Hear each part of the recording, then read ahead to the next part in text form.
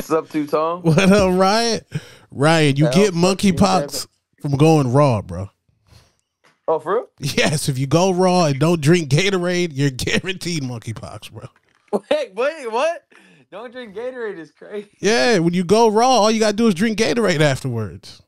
I always Facts. say that, like, after sex and your legs feel a little weak, you better start slamming Gatorade. Facts. G2? Get you. G2, anything. Just get your Yes. hands on some type of liquids. Facts. Don't let that shit. Don't let that shit keep going. You need to fucking fluid that shit out quick. Man, as soon as you go raw, especially if she over 1K Instagram followers. Facts. Oh Hey, shit. Ryan, what do you think about Devin Haney saying the game been born without him? Bro, I was like I said, bro, I was laughing my ass off, and then I was like, should I even address this? But then it was just so funny to me, and I just had to say some shit. Like I would gladly beat his ass twice. Like I said, I could tell the truth twice. I beat them easy, and like I said, they could watch me every day. They could watch me train. They could watch what supplements I take. They can blood test me every week, every day after training. They could have a camera in my training camp. They can see what my plan is. They could see, oh, I'm gonna throw a left hook. They could know everything, bro. And this man will not beat me. I've ruined this man, bad, bad. Damn. See, so you said you do drug testing every day just to Why prove. not? Damn. I would do it every day just to prove that I'm the better fighter. Um, he didn't beat me, bro. It's bottom line. He didn't beat me. He didn't even get close to beating me.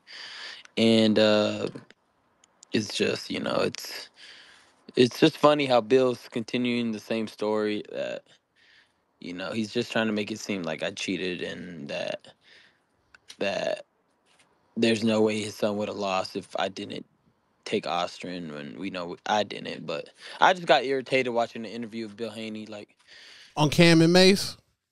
whatever it is, what I'm not even gonna whatever podcast that was. I'm not Yeah. gonna give them the clout, but shout out Two Tone. Go watch his podcast. But yeah, everybody's that's pushing that propaganda and that stupid fucking narrative where I cheated is just fucking is a goofball. They're goofs. They're sheeps and they're goofs. And again, I would glad if they want to, like, I think Bill Haney said something about Silver Court. I would gladly go to Silver Court, Mm. proving my case that I never cheated and you're a piece of shit and you just son got his ass kicked after you said your son was gonna go out there and kick my ass. And then I also paid you for the weight, but you're complaining about the weight. Mm. You said clearly Devin said the weight don't matter. He goes, Right. it don't matter, there's levels to this game, whatever he said. And it's definitely now he's using it as an excuse on how he took that ass whooping when he literally is the cheater in weight. And this is why it's become so hypocritical, because he comes in 25 pounds over the weight limit and fights anybody that can't do that. And I knew he was going to do that, so that's why I came in heavier, and I knew I was going to have to gain weight because that dude is not a 140 pounder. He's at least a 54 pounder if we Damn. really put it down, or 47, but he's not a fucking 40 pounder. Damn. You know who helps him? Fucking Victor Conte helps him with all that shit. And why, how did, is Conte, is he okay? Because we haven't heard much about him. Because when this was happening, he was the first one in defense of Haney.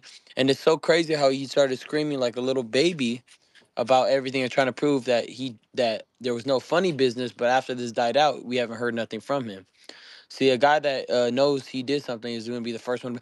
I didn't do anything, and now he's quiet. Like, where'd he go? Yeah. Yeah. After that, like his Twitter account magically went silent. Or we could all have these theoretical, theories and all these, we could imagine, what's going to happen. At the end of the day, the commission already made their decision. They did what they did, and I've been chilling ever since. I try to rest my case. I hope I made a lot of clear points, but the people that don't want to see the truth aren't going to see the truth. And the people that want to see the truth, they will see the truth. And I kind of learned that about life, that I just want to gather people with familiar mindsets and familiar, and not familiar, but more like there's either people that want the truth or people that cannot see the truth due to their hate or their envy or their jealousy or who they think they should back based on what society would think of them or what the culture would think of them. A lot of Right. people just have that type of mindset. I'm more on the mindset of where's the truth at, and everything else doesn't really fucking matter. I like to be active though. My main problem with boxing, or at least my boxing, is when I'm not active.